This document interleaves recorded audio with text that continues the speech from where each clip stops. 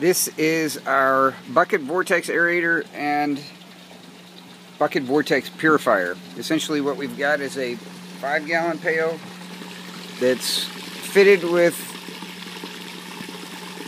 a inflow intake line that comes from a pump down below that's sitting in our reservoir tank, and it's flowing and forcing water into this tangential motion, which sets up the movement to accelerate the vortex.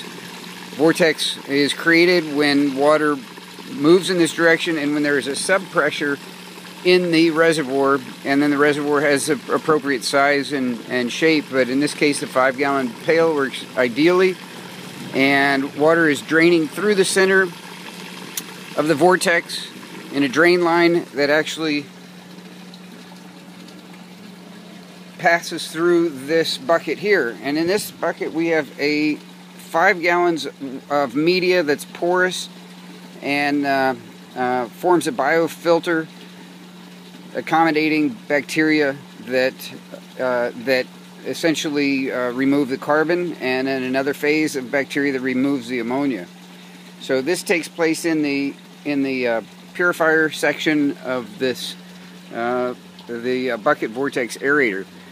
Below that, the water drains back into a reservoir tank where we have our tea bags containing our primordial soup teas. Those are basically blends of various types of biomass that we use to make a liquid fertilizer.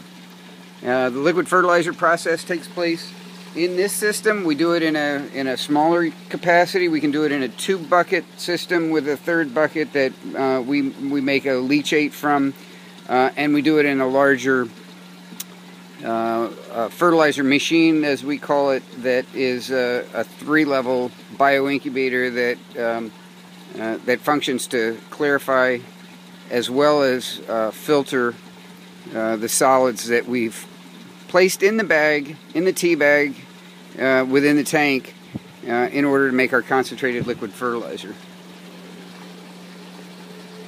And that's it. You can find out more at bioponica.net. We've got our soup teas, our primordial soup teas, as well as the Vortex aerators available, and the larger system, the liquid fertilizer machine, and more information to explain it. Thanks for watching.